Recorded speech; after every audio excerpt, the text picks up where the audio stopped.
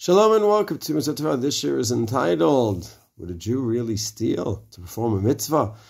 Lulav HaGazel, Chavtenim Abet, and Gemara Sukkah Daf Yomi talks about if you have a lulav that's stolen, could you be Yotzei, the mitzvah? It has to be lachem, has to be yours. And the fact that the Mishnah is even entertaining such a possibility.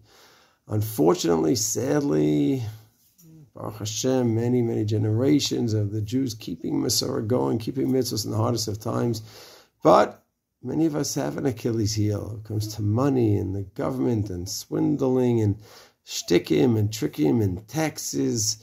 And somehow, sometimes, Frum people, where you go ahead, we get so fixed on the mitzvah and building up a yeshiva, and this and that, and having a lot of children, that we'll stop playing shticks and listing ourselves sometimes as couples are single, so they can get more tax breaks from the government if each one is single, as opposed to married, and sheker. You can have a dot lying in order to go ahead and get more money from the government. You have 200 guys listed in the yeshiva, only 150.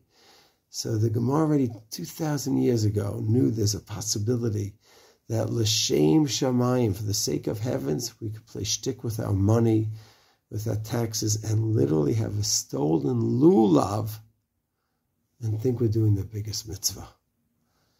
A true halachic Jew, every mitzvah is careful from A to Z. There's not one weak area, no Achilles heel. There might be some areas that are challenging more than others to keep, but there's no area that we're not careful on.